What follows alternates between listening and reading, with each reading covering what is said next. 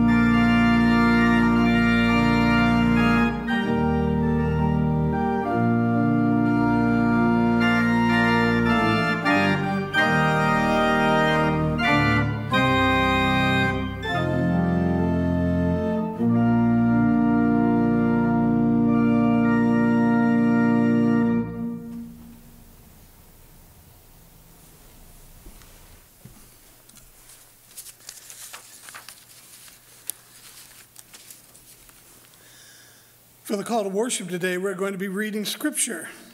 We're going to read some of the words that Jesus read a long time ago. And if you would just give attention to, and just remain seated, by the way. But this is really taken from Luke 4, and I pick up in verse 16. He went to Nazareth, where he had been brought up. And on the Sabbath day he went into the synagogue, so was his custom. And he stood up to read.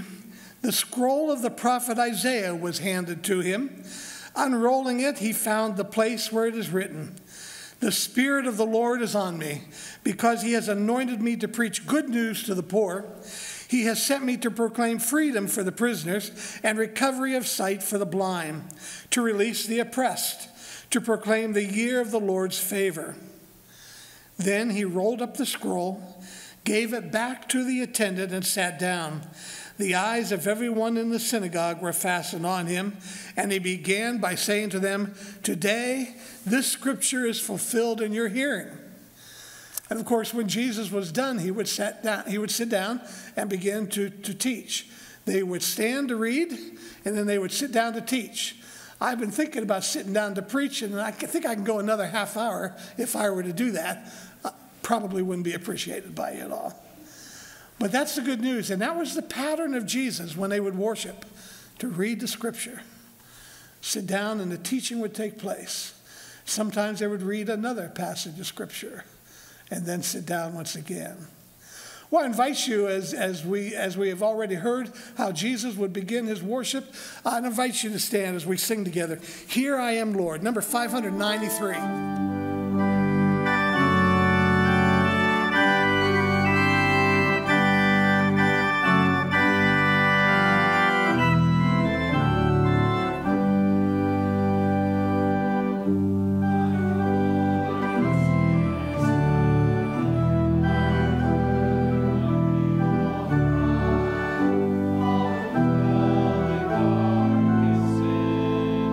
My hand will sing.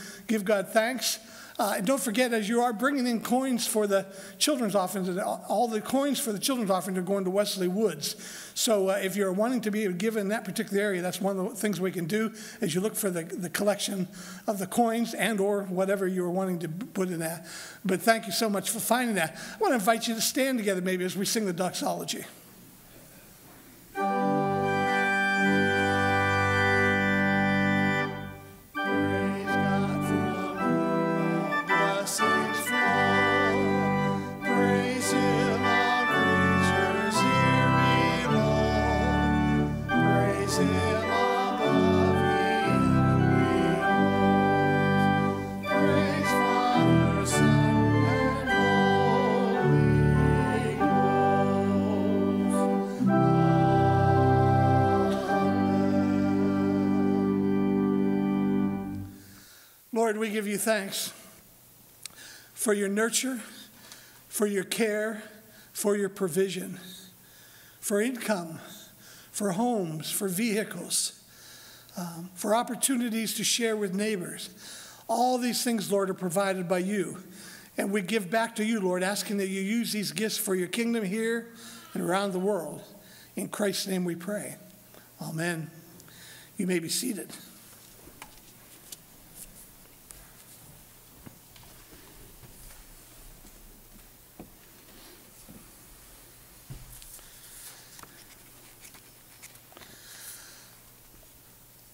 I probably can get into a little bit of trouble whenever I ask people to help me that I haven't asked before. But how many of you would like to hear Steve Coleman read out of a book that I've got right here? Would anyone like to hear Steve read? It's a very simple book. Steve, would you be willing to come? He'll never help me again, folks. I know what's going to happen here. This is called the New Testament. I wondered if you would read page 10. Yeah. It's blank. That comes after 9. Oh, 9's blank too. You know why I can't read that? There's not a thing in this book, by the way. This is called the New Testament for Unwritten Languages. You can go back now. All right. I hope I haven't ruined for life here. I don't want it to get down to the bank that Steve can't read here. I think that would really be bad news here. Yeah, have you ever seen this book like this? New Testament for Unwritten Languages. How many of you back there are glad I didn't call you up to read? I know exactly what you're thinking here. New Testament for Unwritten Languages. You realize that there are places around the world that do not have the scripture written in their language. And there are also places around the world that do not even have a written language yet. One of the things that Wycliffe Bible translators do, and of course one part of our mission's emphasis in this congregation is also JARS, Jungle Aviation and Radio Service, which is the airplane flying branch of Wycliffe. And I say this to say to my younger friends, and those of you who might be watching at home as well, for all the children, is that they don't even have the books that are easier to read. There's not even pictures for them to be able to understand the good news about Jesus. And so their book is empty. And one of the things that we pray about, and one of the things that we want to participate even in our missions program, is supporting the people who go into these foreign lands or go into these places where there is not even a written language, and they help develop an alphabet. Phonetically, they develop characters, and they put together a reading alphabet so that they teach the people to start reading, and then usually with a lot of work and many times years of research, the Gospel of John can be prepared, and people get to read and hear the Word of God for the first time. But until that time, they hear from other people who explain to them what the gospel message is. And today the theme of the service is everybody needs someone to be able to help interpret the scriptures to them. I don't care how old you are or when you started, we all need someone who's been working on the scriptures longer than we have in order to care for us, in order to help us grow. And so what I want my younger friends to be able to know is some of you might actually be the ones who grew up and learn how to translate the scriptures, learn how to do that. Maybe within hearing of my voice now in this place, and also across the cable, Armstrong cable, someone out there might be one of the next ones to be able to help develop that. Why? Because you wanted what I want in order to help people to be able to understand the scripture. I'm just curious, how many of you have a Bible study or a Sunday school class that you go to? Is there a chance I could see? Yeah, okay. I think that you understand and grasp what I'm talking about. Every one of us needs someone who would help us with the scripture. Some of you are the teachers as well. But we need someone to be able to show it to us. And we're going to see how that gets developed in the scripture. But I want to just pray with my younger friends, the children here right at the moment, if we could do that, okay? Thank you, Lord, for the young lives. Some of them have not even begun to read yet. And yet, who will tell them about Jesus? Others of them have been reading for a while, and they still need someone to help them understand what the scriptures are dealing with. For every one of us, Lord, help us to invest in the lives of our younger friends. In Jesus' name we pray. Amen. Carol Hall is down here and is going to be heading out with any of the children who are willing and want to go with her. And so you can just step out at this time. And I forgot, it isn't just Carol, but Pam is also out there. So just so you know that you're welcome out there.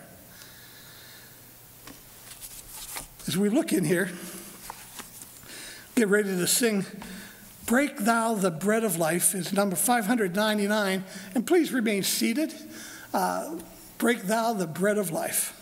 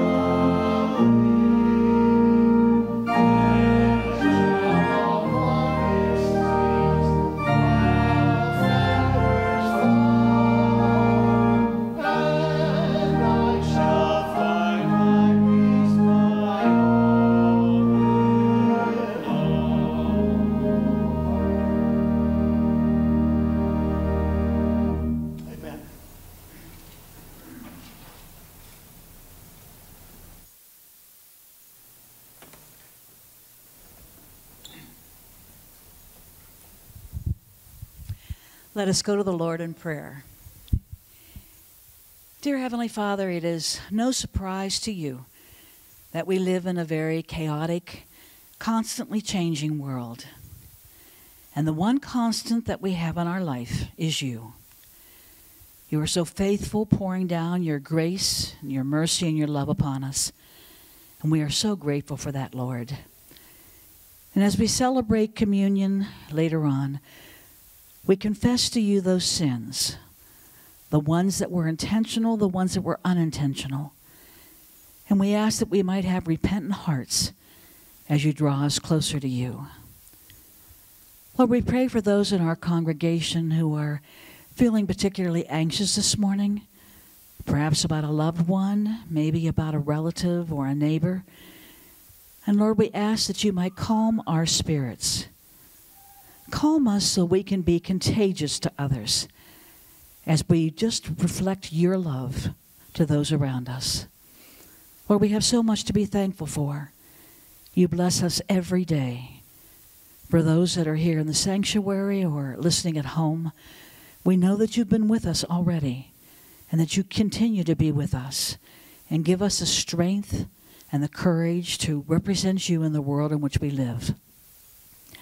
Lord, help us to remember that you are the light that opens our eyes, opens our ears, and opens our mouths to be able to profess before you that we want to share the good news with others.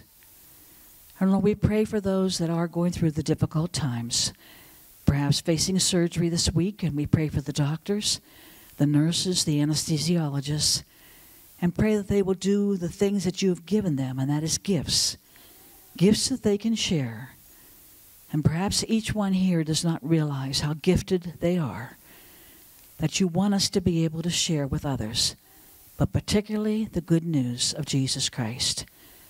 Be with Pastor Larry as he delivers the message. We're so grateful that he's back and had the opportunity to be with his family. But Lord, as he shares the word with us, may we hear it fresh this morning. And we pray all this as we come to you in prayer together by saying, Our Father, who art in heaven, hallowed be thy name. Thy kingdom come, thy will be done, on earth as it is in heaven. Give us this day our daily bread, and forgive us our trespasses, as we forgive those who trespass against us. And lead us not into temptation, but deliver us from evil. For thine is the kingdom, and the power, and the glory forever. Amen.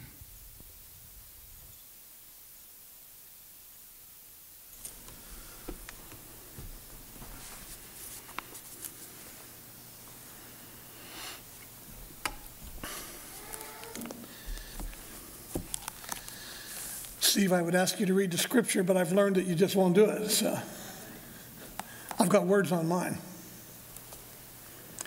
Scripture today is taken from the book of Acts, Acts of the Apostles, chapter 8, beginning here in verse 26. Now an angel of the Lord said to Philip, "Go south to the road, the desert road that goes down from Jerusalem to Gaza." So he started out, and on his way he met an Ethiopian eunuch, an important official in charge of all the treasury of Candace, queen of the Ethiopians. This man had gone to Jerusalem to worship, and on his way home was sitting in his chariot, reading the book of Isaiah the prophet. The Spirit told Philip, "Go to that chariot and stay near it." Then Philip ran up to the chariot, heard the man reading Isaiah the prophet. "Do you understand what you are reading?" Philip asked. "How can I," he said, "unless someone explains it to me?" So he invited Philip to come up and sit with him. The eunuch was reading this passage of Scripture. "He was led like a sheep to the slaughter, and as a lamb before the shearer is silent, so he did not open his mouth. In his humiliation, he was deprived of justice. Who can speak of his descendants? For his life was taken from the earth." Well, the eunuch asked Philip, "Tell me, please, who is the prophet talking about, himself or someone else?" Then Philip began with that very passage of Scripture and told him the good news about Jesus. As they traveled along the road, they came to some water, and the eunuch said, "Look, here is water. Why shouldn't I be baptized?" And he gave orders to stop the chariot. Then both Philip and the eunuch went down into the water, and Philip baptized him. And when they came up out of the water, the Spirit of the Lord suddenly took Philip away, and the eunuch did not see him again, but went on his way rejoicing. This is the word of God for the people of God. Amen.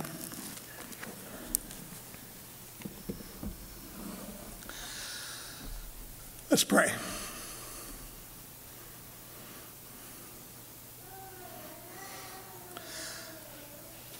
Lord, unless you visit, real worship doesn't take place.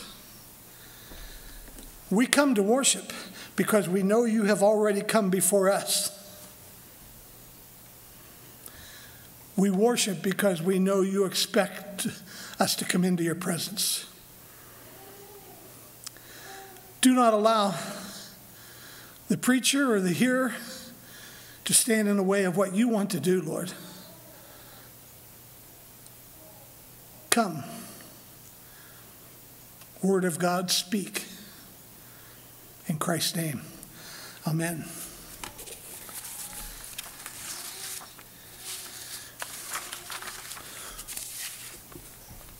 Wondered how many of you had maybe a Bible class or VBS or Sunday school class whenever you were very young. Some of you would have, some of you wouldn't. But is there anyone who can remember being either in Sunday school or in VBS when you're age 4 or 5? Can anyone remember that age bracket? Yeah, cool. Any of you remember being in a class of some kind when you were a teenager? How many of you have been in a class as an adult? How many of you have never been in a class and you don't want the pastor to know it? I got you. I understand that. It's not my goal to put anyone on the spot here at this point at all. But we had a bishop here from 1980 to 1988. That's before a lot of your time. His name was Bishop James Alt. He had been a seminary teacher, I think, in Drew at the United Methodist Seminary there. Excuse me. He had been a seminary teacher there, and he was pretty deep, and he was very talented. But the one thing that he would say is that it's always worse if I drink it and it doesn't work then after that. But he would say if you can name 5 Sunday school or Bible school or vacation Bible school teachers, if you can name 5 teachers who taught you when you were growing up, you probably had a very good religious education. That was an interesting statement. He said, if you could name 5, I think I could name 8 or 9 as I was thinking through that.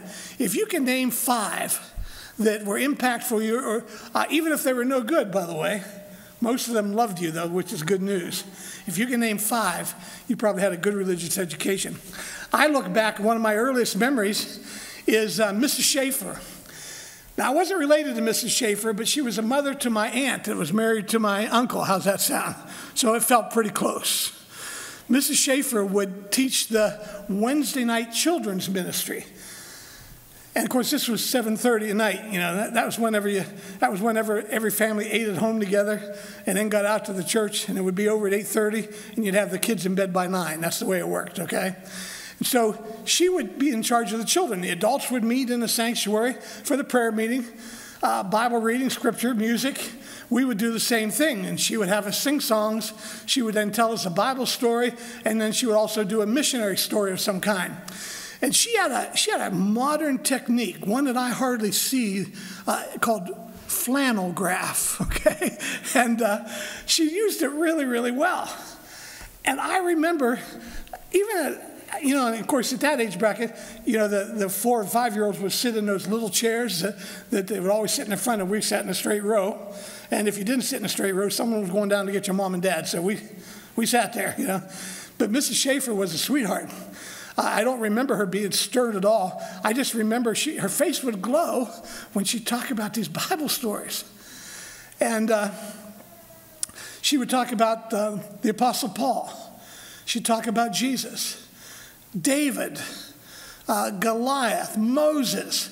And in all honesty, at that age bracket in my life, the way she talked about the Bible characters, they were every much as hero to me as what Davy Crockett or Daniel Boone or the Lone Ranger might be. If that is done with you and done for your children and for your grandchildren, then you find at a very early age that these were amazing characters in the Bible. One of the lessons I remember her teaching was this. It was one about where Paul, I want to say he was at the church of Philippi, but I may be wrong, but that's what I'm picturing. Whenever he finally was in trouble with them, as he would go around to some of those cities right there in that part of Greece, he would get in trouble with some of the ones from the synagogue who didn't want him speaking about Jesus being the Messiah. And so they would be out to get him. So word came to his host that the authorities were coming for him, and so they put him in a basket and lowered him out the window.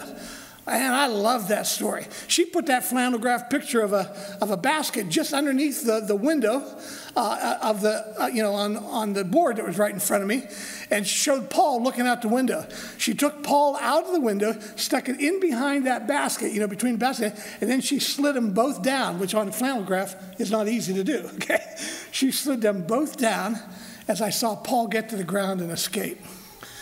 You might as well think Daniel Boone was running away from Black Hawk during that time. I was so impressed with that, and I have never forgotten some of the Bible studies and missionary stories that she would tell. She would usually talk about a boy or a girl who was hearing about Jesus for the first time, whether it be Africa or somewhere in South America. And so she'd tell these missionary stories, and I was just drawn to that. Time in and time again. I'm sure I misbehaved, and I'm sure they had to tell me to be quiet. People still do try to tell me to be quiet. So I get that. All I know is I had the luxury of having people who talked about the Word of God in a way that I was able to understand. In the world of education, that's called readability, right? Readability is why first graders read different types of texts than what sixth graders read. Let me give you an idea of someone who's a beginning reader here. Charlotte wants to build a fort. She gets a big cardboard box. She gets some strong tape. Her dad helps too. I realize if I struggle reading this, it's going to say a lot about me here. He gets some scissors. He cuts the cardboard. He makes windows and doors. Her brother wants to play. Her sister wants to play. Her friends want to play. That's called readability. There's no word more than 2 syllables long. They are short sentences, and even the typing and the spacing of it is written in such a way so that a young reader has a chance to be able to start reading and to learn. But look how the same topic is dealt with with a reader who's a little more experienced. Charlotte desires to construct a military fortress, but is lacking suitable material. However, she is soon able to acquire a cardboard box, and with the help of industrial-grade packing tape, shears and staples, the child manages to erect a citadel of such impressive proportions that her siblings and neighborhood children are all eager to participate. In fact, that's one sentence. The last 7 lines are all one sentence. So you see the difference in what's called readability. And one definition of readability is the ease with which a text can be read and understood. So the question comes to me, has anyone made the scriptures readable to you? Or do you look at it? Can you imagine if I was sitting in Mrs. Schaefer's front row and she handed me the King James book when I was 4 or 5 years old, said, Larry, would you read? Much like what I was asking Steve to do. It might as well have been empty. It might as well have no words in it at all because I would have struggled to be able to do that.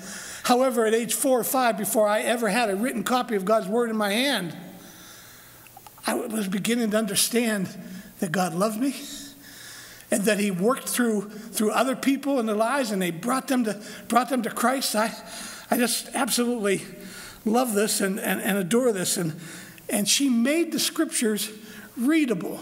She affected the readability for me of God's Word. And I want you to know my vocabulary has improved since that time, and I really am able to read on my own. And one of the things that literally turns me on in a great way is seeing people who have not really had anyone share with them how amazing these biblical characters are and the truth of the scriptures in such a way, and that you can know God through the very words that come jumping off the pages.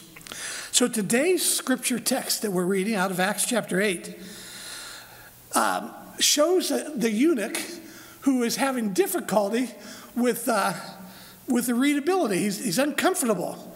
He has gone to Jerusalem, a long ways away from Ethiopia, and that's probably not just what we now know as a nation, but that region down there, that part where the Nile River forms, that'd be Sudan, Ethiopia, Tanzania, those countries in that part of the Horn of Africa is the best way to picture it. They were the ones that he was representing, the queen. So he was a person of means. He was a eunuch. So when he would come to Jerusalem in order to worship, because of a passage in Deuteronomy where men in such a situation were not allowed to worship in the temple and in the tabernacle, he might not have even been, and he was a foreigner, he might not have been allowed into the same place where the Jewish males were worshiping. He might have been out where the women were or where the Gentiles were. I don't really know. But chances are he was a God-fearer, which were people who of other nationalities. They weren't Jewish, but they were ones who would attend synagogue and were learning the word. Whatever the case is, he's traveled to Jerusalem and he bought a scroll. I guess you would call it Isaiah, right? I have a picture of this here. If we could just, Philip talking to the particular eunuch. And of course, he was reading in Isaiah 53. And so I like what the Spirit says to Philip. Draw near. I want you to go over near the chariot where that man is. I don't know about you, but when the Spirit speaks to me, I want him to be very specific. I want the Spirit to say to me what he wants me to do, how long to do it, and how to get it done. And all the Spirit did with Philip. And Philip had a gift in evangelism, by the way. He was quite an evangelist. This is not Philip the disciple, one of the 12 disciples of Jesus. This is Philip the evangelist, who kind of came into leadership in the church about the same time Stephen and some of the other Greek or Hellenistic Jews came into authority in the body of Christ. And he says to Philip, go over to the chariot and draw near to him or stand near him. I really could preach a whole message just on this. I'm not going to, but I could. How many times do we just need simple obedience to God? Whenever we felt led to be able to touch base with someone, we may not even know why. We may not know. I think of Isaac back here. You know, how does Isaac know exactly what God's going to do with him this summer when he gets to do ministry? How is he going to know? But he's obedient. He's going to go, and he's going to draw near somewhere, and he's going to begin to see what God has for him to be able to do. And Isaac, we're praying for you, and we're awfully proud of you. Okay. So that's happening here, and that's what happens with Philip as he goes through there. So Philip is there listening, and he sees him reading. Don't forget, Hebrew probably wasn't his first language. Almost certainly wasn't his first language. And so he's reading the scroll. And I don't know how familiar you are with the Old Testament and the New Testament, for that matter, is that there isn't any punctuation, and the words come running together. It wouldn't have been any easier for Steve if I'd have handed him a book in English but didn't have any of the words broken up and didn't have any punctuation. So this could not have been very easy for him to be able to read. But he's reading the scroll from the Hebrew in the book of Isaiah. So what happens is you ask him and of course he asked, do you understand what you're reading? And of course the eunuch said, how can I understand unless someone shows me the way? So I've got a picture here. He invites him up into right up into the chariot in order to begin reading to him and explaining to him. And so that's where we had picked up in verses 32 and 33, and I'm reading that out of Acts. I already read that, but I just want to point that out to you again. Here's what the eunuch was reading. He was led like a sheep to the slaughter, and as a lamb before the shearer is silent, so he did not open his mouth. In his humiliation, he was deprived of justice. Who can speak of his descendants? For his life was taken from the earth. Now, you and I have been taught by Bible teachers all the time that that's really talking about Jesus. And yet, don't forget, whenever Philip is teaching about that, he doesn't have the New Testament. He certainly knows about Jesus. He's teaching about Jesus. But he doesn't have the New Testament. Like he couldn't quote Romans 3:23 and say, for all have sinned and fallen short of the glory of God. You know, he couldn't, he just couldn't do one thing after another like that. But what he did was he just went back through the scriptures because the eunuch says, who is he talking about? Is this Isaiah or someone else? And that is the cue. That's like the invite that Philip has to begin sharing in his life. Have you ever started to share the gospel with someone who didn't want to hear it from you? First of all, you're lucky if they don't go, don't preach to me. You know, if you ever get to hear that, because no one likes that. I wouldn't like it if you were preaching to me. I get it, you know. But what he began to do was, since the genuine question had been asked, he started showing them through the scriptures how all these words pointed towards Jesus. Another thing that I think affected the eunuch was when he saw this line that says, who can speak of his descendants? In other words, he doesn't have any children. Whoever he's reading about doesn't have any children. Does that maybe sound like something the eunuch might identify with? He doesn't have any children. No descendants. How tough is that in Jewish life and in Jewish ritual, where the faith was passed down? It's called a natal type of a thing, N-A-T-A-L, where the truths and laws were passed down from the father to the children. So the blessings to the children and the land and everything was passed down through the line of having children and grandchildren. The eunuch would never have that. It's possible that when he went to Jerusalem, he really was not able to get very close to what was going on in the temple. So he buys the text. He buys Isaiah, and he starts to read it. But how can he deal with it if no one explains to him what he is reading about in the first place? See, this wasn't just a readability thing by how many syllables were in the word. He had no context in order to understand what was getting ready to take place. And Philip offered it. Now go with me to the New Testament, because we opened up this service by talking about how Jesus stood up in the temple. On the Sabbath day, he had come back to Nazareth. And when he had come back to Nazareth, he was ready to begin talking about, ready to read the scripture. And I've got a picture here, if I could have that one real quick. And here he was. He stood up in the temple. There would be a person who would keep track of the scriptures, store the scrolls. The scroll would have been handed to him. In fact, it would have been laid out and even pointed to where he was supposed to read, because this would have been a prescribed reading. And he picks the day in which he's reading some of the stuff that's coming from Isaiah. And he reads that, where the lame walk and the blind see. And when he gets done reading about this, he says, this day, he sits down, remember? He sets the scroll down. He sits down, which would be to teach, and he basically says, this day, this has been fulfilled in your hearing. Jesus was proclaiming to be the one they talked about in Isaiah, which is exactly what Philip the evangelism does. He lets them know that Jesus is the one that's being spoken about in Isaiah. I spent a little bit of time on the phone just yesterday afternoon trying to bug Jackie Wagner just a little bit. She's a neighbor. I'm a neighbor. And one of the things that will happen when I go by Jackie's house, sometimes there'll be a lot of cars there. And because she opens up her home all the time, some of you have been in her Bible studies and know that she is really a very gifted teacher of the scriptures. I know you know that. And she's got a pastor's heart, and we're all blessed with that. And I just asked her, and I did not even realize that she'd shared a little bit last Sunday with you. And so I just asked her if she would share a little bit of how she was discipled. And she told me about her experience when she was in 9th grade and feeling so drawn to God and wanting to be involved with whatever he had. And all the time, and how clearly she felt like she had experienced his presence. And then she just stayed involved in her congregation and as a student. And she probably led many times. She would have been in any class that would have been offered.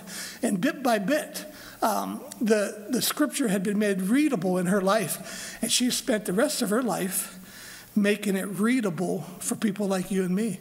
I love to hear her expound on the Word of God. That's exactly what Jesus did. And when you read Paul, that's what he would do. He would stand, read the scriptures. When we come to this place, you can read the scripture without being here, by the way. But when we come to this place, we will read the Word of God. And we also will try to check to see how the church has interpreted these scriptures over the years as well. We will look to see. For 2,000 years, the New Testament scriptures have been interpreted by the Holy Spirit and by God's leaders and people. And so for that reason, it's really important for you and me to pass it on to the next generation. There are people who read the scriptures and they come up with things drastically different from what I believe has been taught for the last 2,000 years. And I realize how important it is for men like Philip, women like Jackie, people like you and me, to attend the teaching of the Word and also then to be sharing it. I've got one last cartoon to be able to show you here where Philip says, do you understand what you are reading? If I could have that next slide, if that's possible in that thing. But anyhow, do you understand what you are reading? And how can I unless someone guides me, is what the man says. How can I unless someone guides me?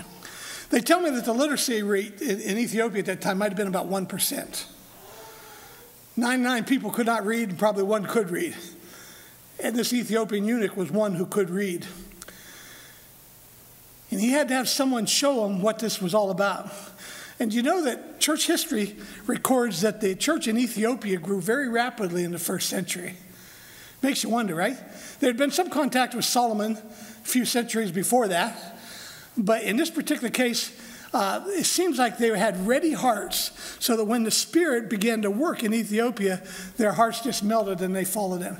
And is it possible maybe even that this Ethiopian eunuch was part of that? Did he bring back the scripture and did God use that to ignite a revival right in the midst of what they're doing? Now think about that. That part of the world right now is very hostile towards followers of Jesus in many ways. But it's mostly what they perceive to be religion of the West as opposed to who Jesus is. And could it be that we're waiting for God to do the very same miracle of revival here as well as it happened there at that point in time? So that's my question today. Do you understand what you're reading? I really want to challenge you to join a Bible study, a prayer group, a short-term class, a Sunday school class. I think if we are ever have any hopes of remaining a faithful congregation and faithful to Jesus, if we have any hopes of being to be in the right position whenever the Spirit of God begins to move in our lives again, then we need to be connected with that and find those people who can help make the Scriptures readable to you and to me. I need the Mrs. Schaefer's to do with the youngest children. I need the Phillips, the evangelists, to be able to share with other adults. I need women like Jackie and those of you who would be willing to minister to other women and men. They're just very gracious. Some men can handle it, some men can't. But who are willing to minister to guys. I know that I'm willing to be ministered to and learn from people like that. So here's my challenge. Find a person who will read the Bible with you. Even if you do it separately, reading the same way. Find another person. Find someone who'd be willing to be a teacher to you. One of the classes that I'm talking about. And we've got options, and if there's no option that works for you, let me know. We'll work on one. Find someone to share with what you're learning. And then would you just read the Scripture to someone else? Would you use your best reading skills and read to a child? Best reading skills and read to a teenager, maybe in your home? Will you make the Scriptures readable to people and help that to come alive in their spirit? Because when the Spirit is ready to work on that, if we have taught the Scriptures, I know my children, two of my three children, did not respond to the heartfelt following of Jesus until they were in their 30s. And yet the Bible stories came back to them so fast. And in both their cases, those two are hosting Bible studies and teaching people the Word of God and sharing their faith with other people. Why? Because we made sure as parents that there were people making the Scriptures readable to them. Carol Hall, by the way, was a teacher to my oldest two boys whenever they were in second and third grade. So we made a point to have our children where Scriptures would be read to them. And I really want to challenge you for your children and your grandchildren to work on that as much as you can. And I'll leave you with this. Proverbs 3 says, "Trust in the Lord with all your heart, and lean not on your own understanding. In all your ways submit to him, and he will make your paths straight."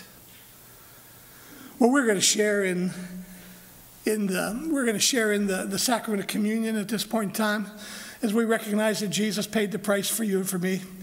The communion is one of the ways in which Jesus made the gospel readable.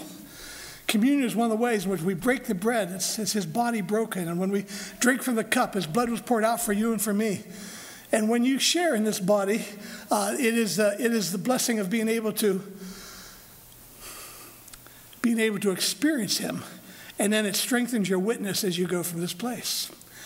Is there anyone who might not have received one of the communion cups?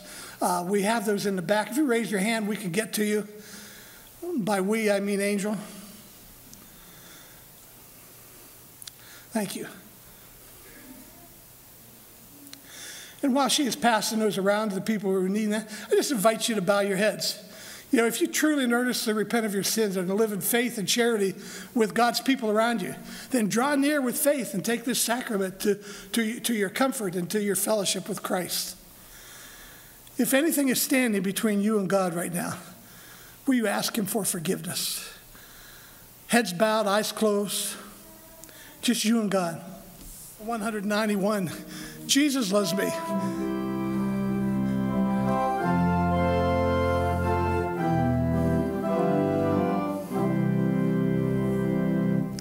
Jesus loves me, this I know, for the Bible tells me so.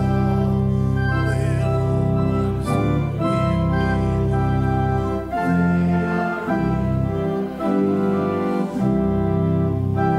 Yes, Jesus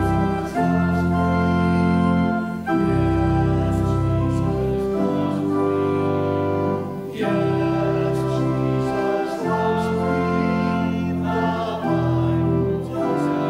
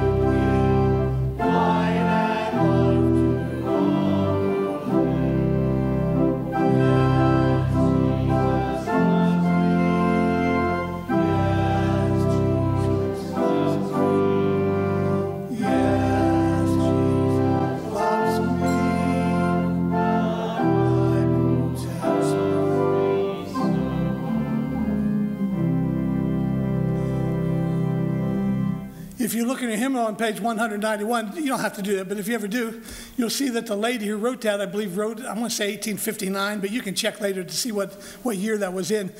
But she lived in West Point, and she taught West Point cadets. The lady who wrote these words, the Bible tells me so, was a class teacher. Whenever she died, the cadets and West Point honored her with a military funeral at the time when she had done.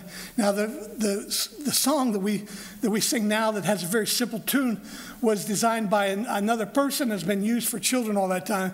But please know that this was written for West Point cadets. Well, may God make the scriptures readable to you. May he give you an opportunity to learn, and may he give you an opportunity to read to someone else. Go in peace in the name of the Father, Son, and Holy Spirit. Amen.